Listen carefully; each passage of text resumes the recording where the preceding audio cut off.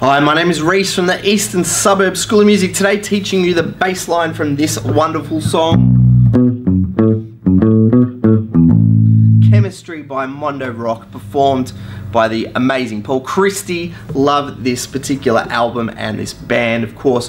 We've got this riff that we're going to use for the intro and the chorus of the song. We've got a verse to learn and a pre-chorus to learn. That pretty much gives us the whole thing, those three parts of the tune. So this riff here,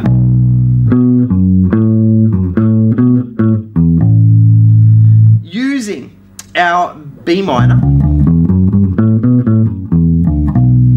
scale, we have these notes. The root fifth octave to start us off, for those of you who know that technique. The B root to the B octave, so second fret of your third string to fourth fret. Then to the fifth, which is at fourth fret. How confusing is that? 2, 4, 4. Then to the second fret of string 1, the A note, B.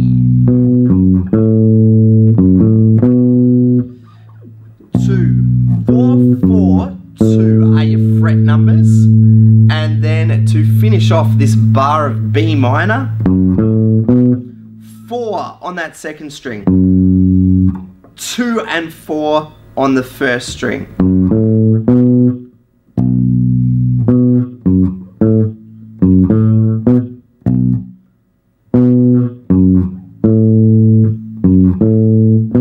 So break it up, I think, in 2 halves, just to make it easier to learn. And then following that B minor, we get this A.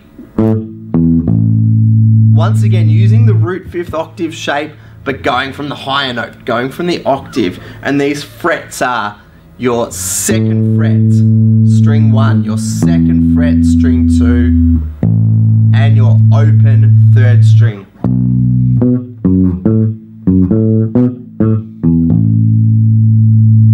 To kick us back into that, some passing notes to return to the B minor. Second fret, top string, the F sharp, and to the open A, F sharp A, B minor, A. And there's your intro and your chorus. What might make this easier to learn? I do have a Patreon page. You can pick up the tab sheet that I'm looking at just over here. On that Patreon page, Reese Let. You'll find it in the video description below. All the proceeds go to help out this particular music school stay alive after the dreadful 2020 lockdowns. All for a good cause though, those lockdowns.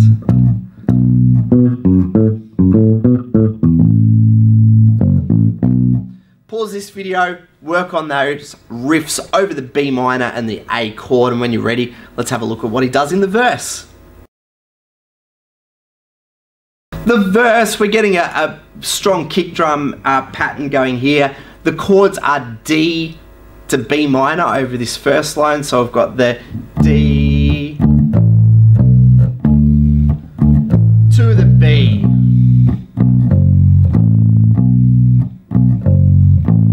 So, using your Motown shape, if you've seen some of my lessons, you'll hear me talk about this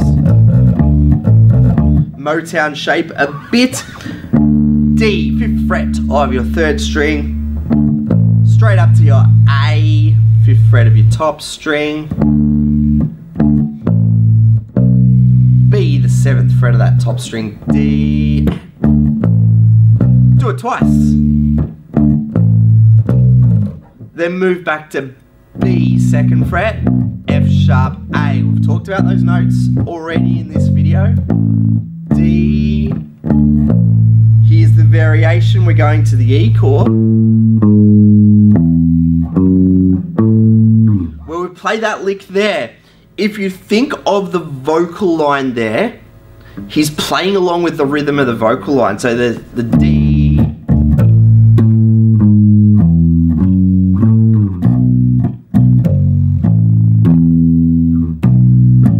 and that takes you through to the end of your verses. Let's talk about that E line. So the D,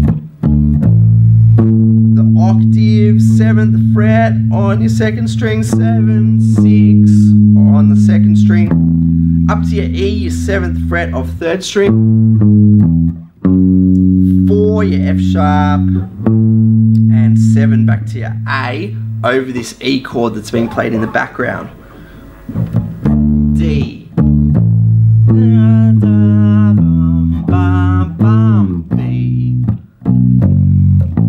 1 and 2 and 3, 4, and it's heading towards your pre-chorus there.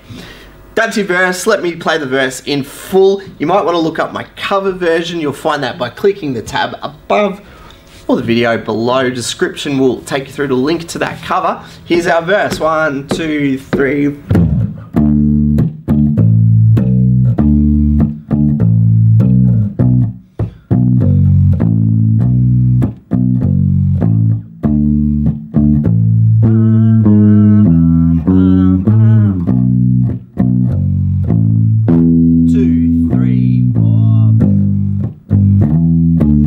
Into pre-chorus it goes. Pause the video, learn that verse, and when you're ready, let's look at pre-chorus. The pre-chorus, we've got this riff.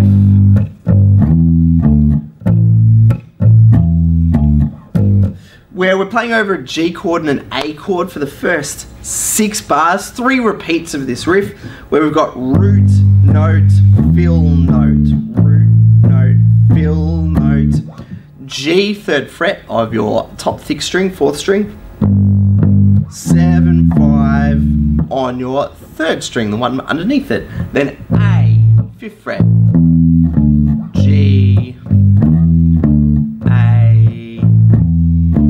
There is basically a whole pre-chorus before this awesome little riff.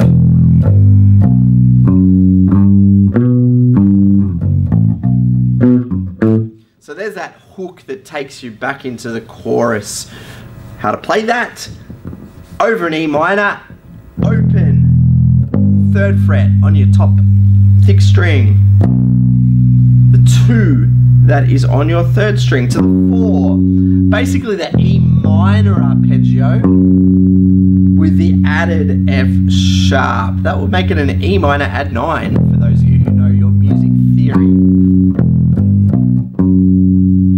And that acts as a leading tone into the G that's at 5th fret. So 4th fret moves to 5th fret, E minor arpeggio, lead G. Just to play that pre-chorus for you now, G, A, G. One more time. I think this is played on a fretless as well. So you get that amazing fretless tone. Riff.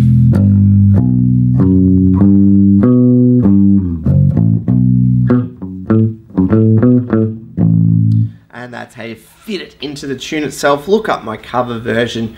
You'll see me playing along with it. Those 3 parts, if you've learned them, you've pretty much covered the whole song. I'm just going to talk about next about what you need to do to end the song. The outro of the tune, so it repeats the chorus part many times over, but then we get this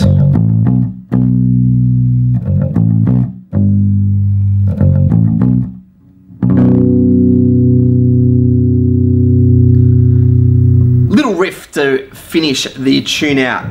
F sharp, A, and then to your B,